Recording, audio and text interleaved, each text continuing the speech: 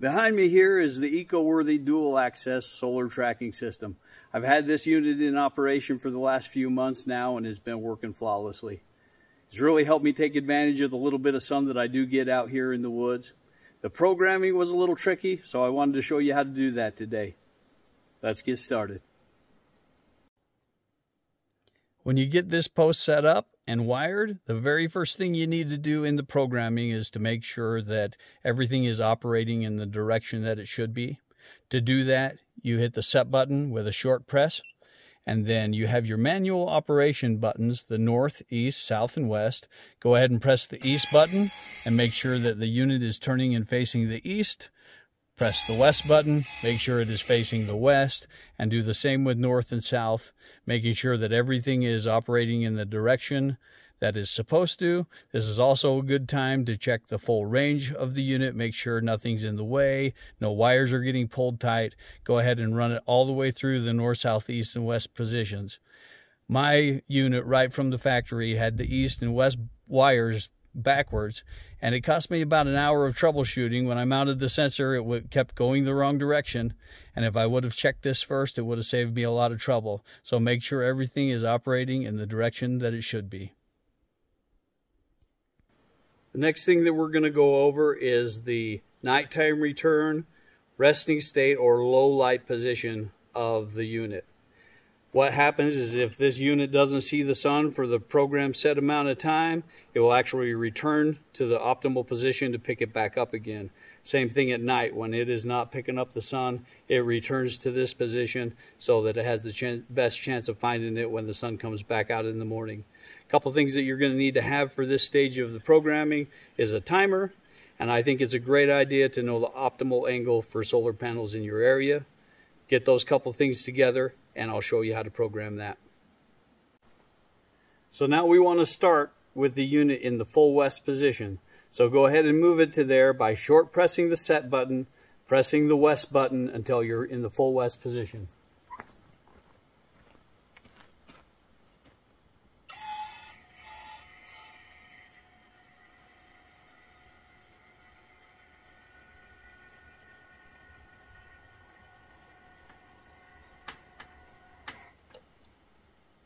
Now go ahead and start your timer, and we're going to move it to the full east position.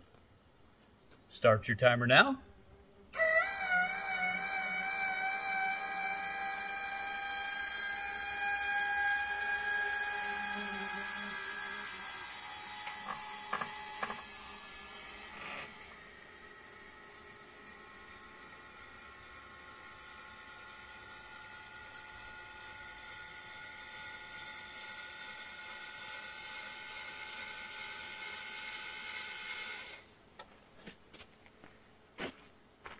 Now go ahead and write down that time. You're going to need that for the programming of the unit.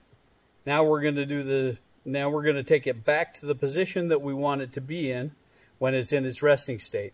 So you'll go ahead and start your timer and take it back to the west until it's where you want it to be, which for me is about level. So we're going to go ahead and do that now. Start your timer.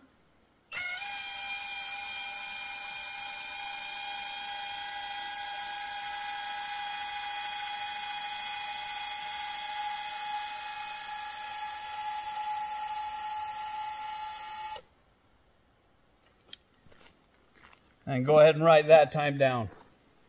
Now we're going to do the same thing with the north and south. We're going to go ahead and start in the furthest south position. So go ahead and move your unit to that. Once you're in the furthest south position, go ahead and start your timer. We're going to take it all the way to the north. And start.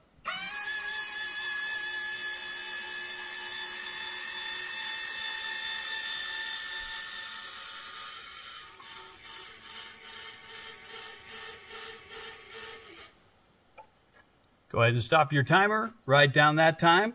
You're going to need that for later. Now we're going to take it to the south, to the position that you want it to rest in. So that'll be the optimal angle for your area. So go ahead and start your timer. Well, figure out what the angle is going to be. Start your timer and get it to that angle. And then we'll stop that timer, write that down. So go ahead and start timer.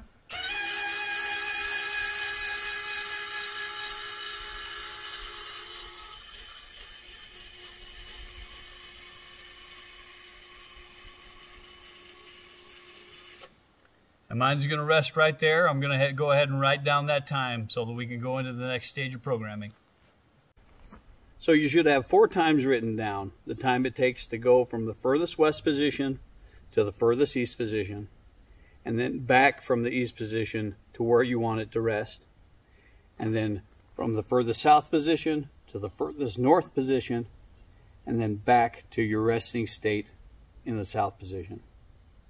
Once you have those 4 times, we can go into the programming on the controller and program that in. To enter the settings menu of the system, you're going to long press the set button. You'll see that move into the settings menu. You use the east and west buttons to move through the setting items, and then your north and south buttons to change those items. So we're going to be going into the T8, T9, T10, T11, and T12 settings for the low light return. So we're going to go ahead and toggle up until you see we're T4, T5, T6, T7. We're going to T8. And that is the delay. So if the unit does not see the sun for this set amount of time, it will return to the position that you set. Mine is set at 1800 seconds. Everything in this unit is in seconds. And so 1800 seconds is a half an hour. If the sun doesn't come out for a half an hour, it's behind the clouds or whatever, it will return to the position that I set. Now we'll move into the T9. This is the time that you wrote down for it to move all the way from the west all the way back to the east. You can fudge that by a couple of seconds.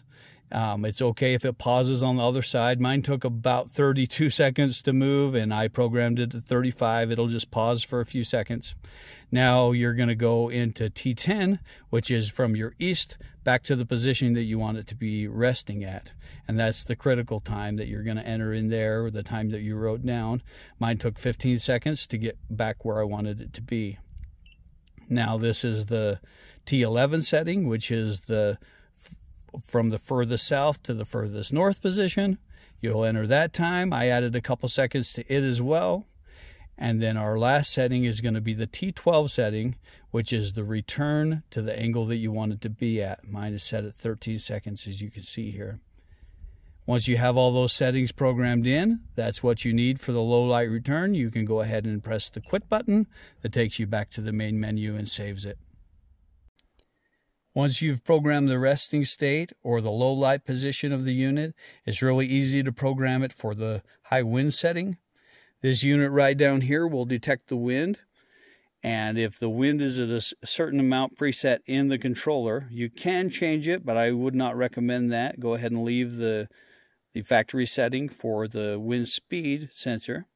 You're going to go ahead and go into your T3, T4, T5, and T6 settings, and that's going to be the same settings as what you just put in for the low light return, except on the last position, the to the south position, you're just going to put 0. That will leave the unit in a flat position, so that if the wind picks up and is blowing hard, it's not going to cause damage to your solar panels or the solar tracker. Well, those are the main settings that need to be checked and set up by the end user. This really has been a great tracker, been a game changer for me out here in the woods. I only get 4 to 5 hours of direct sunlight a day, and it's really helped me make the most of it. My batteries are now topped off before I lose the sunlight. If you're interested in one, there's a link down in the description below.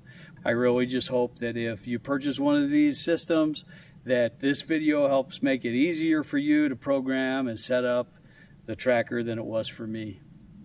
Thanks for watching.